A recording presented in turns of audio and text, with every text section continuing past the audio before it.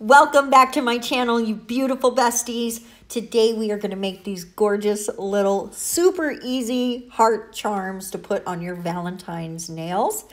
And it starts by making hearts. And really, it's just that simple 2-dot method that you draw hearts on your nails with. And when I was doing that the other day, I thought, if I did this on backing paper, which is what we're doing now, this is just backing paper from Nail Forms. Sorry, this was my computer telling me something was wanted. But anyway, I just decided to go ahead and draw them on these backing forms and then use those to make 3D charms for these nail tips. So now I'm just going to go ahead and repeat this process with several colors here. We're going to do a pretty yellow one. Now on this yellow one, I kept this part of the footage in because I added too much polish, and I just wanted to show you, you can just use your brush to pull it back up. So don't worry about that. And I probably could have put it back in the bottle, but I just wiped it off on a paper towel. It was easier because it was right in my hand. So now I'm making a blue one and a pretty little pink one. And I've got the shape pretty much where I want it, but I realized I did not bring those points down enough. So we're just strengthening that heart shape, and then we're going to pop it all in the lamp. There was a little pink on that brush, and I ran it through the blue one just to give it a little visual interest. It didn't really turn out how I thought it was going to, so I decided, why not make a half and half one, where one half is red and one half is pink. So I really like how this one came out because it's almost a little bit of an ombre in the middle there, and it's definitely got a pink side and a red side, so that was definitely really fun to me. Now that they are all cured up, we're gonna come in with some top coat, and I'm just running that along the hearts, and then we're gonna use that tiny brush to just spread it out and make sure that it is completely covering that nail and giving it sort of a domed, rounded effect. And we are 100% going to do this twice to really make sure we get that domed effect. I did originally try to do it with builder gel, but I just found it was too thick. And these are kind of small, right? So it's a little harder to maneuver that into the tinier spots. So I went with just some top coat, and it ended up working just fine. And now we're coming in and adding some more.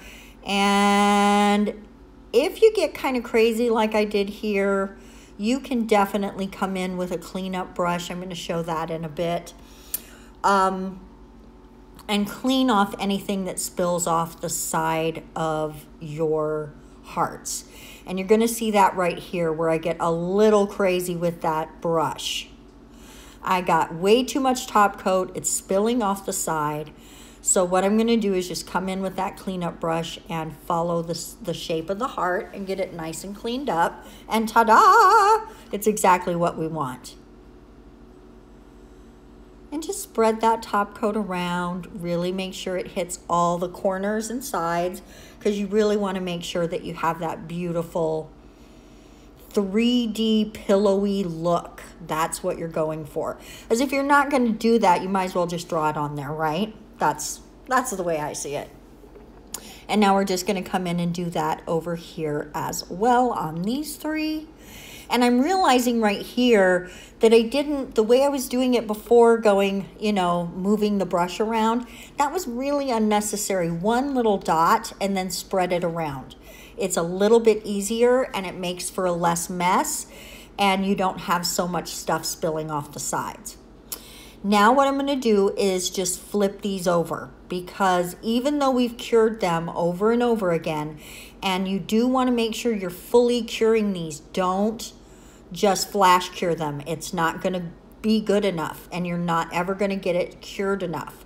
And even with full cures, you can see some of these do have a little bit of gel still on the bottom that's not completely cured. So we're going to clean that up. And then I'm going to pop those back in the lamp to make sure they're completely cured. And now to make sure that the bottom side is also just as rounded, we're going to do the same process over again with the top coat. Now you want to, as you saw there with that yellow one, when I touched it, it picks it up. So you absolutely, and you can't just use this, it moves around because it's got a rounded shape on the back or on the top. So you've got to use some tweezers. And you absolutely have to make sure when you're putting the top coat on there, when they're loose like this, you have to make sure the drop just falls on the heart, because if you touch the heart, you will pick it up. It is going to pick up, it is going to move, and it's going to drive you crazy. It's going to stick to that brush and just be a huge mess, and you don't want that.